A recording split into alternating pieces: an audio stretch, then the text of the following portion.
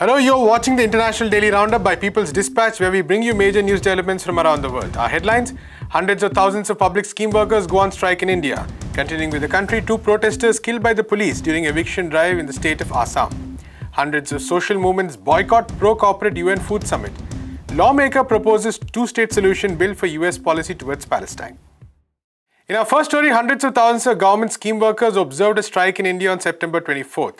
Among them were the community health or ASHA workers, rural child care and midday meal workers. Despite working at the grassroots, they have not been recognized as frontline workers during the pandemic. ASHA workers have been tasked with contact tracing, surveys, getting medical testing, etc. They've also been performing these duties without any safety gear in many cases, while being paid as less as $30 a month. According to the government, 100 ASHA workers have died while on COVID-19 duty.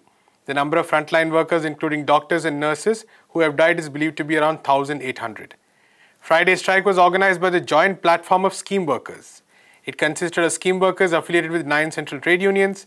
Workers are demanding a minimum of 21,000 rupees and a pension of 10,000 rupees per month. Other demands include universal vaccination, safety gear and a COVID-19 risk allowance. All scheme workers must be recognized as workers and given insurance coverage they demand. They have also sought a 6% allocation for the health sector in the budget. Families of all frontline workers must also be paid the promised 50 lakh rupees in compensation is another demand of theirs. Continuing with India, for our next story, we go to the state of Assam. At least 2 people were killed by the police during an eviction drive on September 23rd. Hundreds of police officers descended on the Sipajar area in Darang district. A similar eviction drive on September 20th had left around 800 families homeless.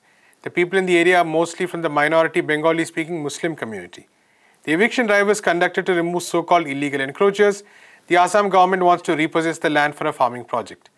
News website Scroll reported the residents were served an eviction notice on Wednesday. After protests broke out on Thursday, authorities reportedly assured the people that they would be rehabilitated. However, residents said that police opened fire on protesters after activists left the area. Disturbing videos showed police opening fire on a protester. The man seemed to have been shot in the chest.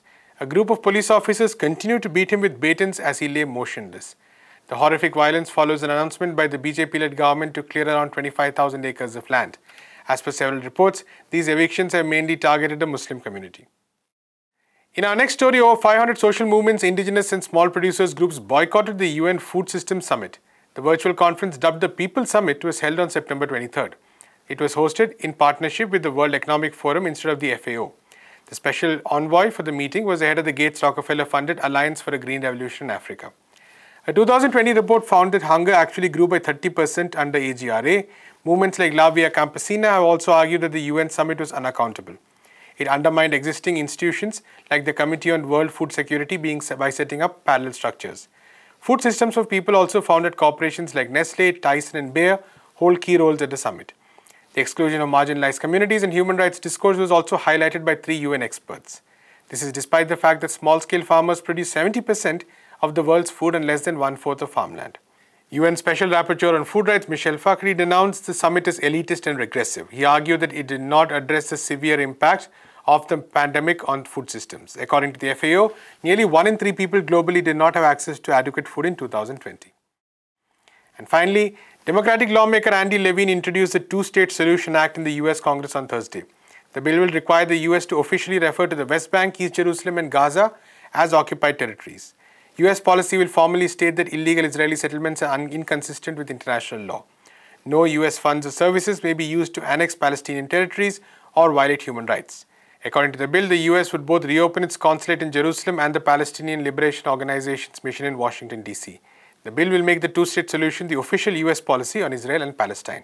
However, this bill has still been criticized by activists, including the US Campaign for Palestinian Rights. They argue that it fails to hold Israel accountable for its apartheid crimes. It also does not address settler violence, extrajudicial executions and the blockade on Gaza. Meanwhile, the bill maintains a $3.8 billion in US military aid to Israel. In fact, it was introduced in Congress hours before it approved $1 billion for Israel's Iron Dome missile system. The measure passed by a margin of 420 to 9 votes.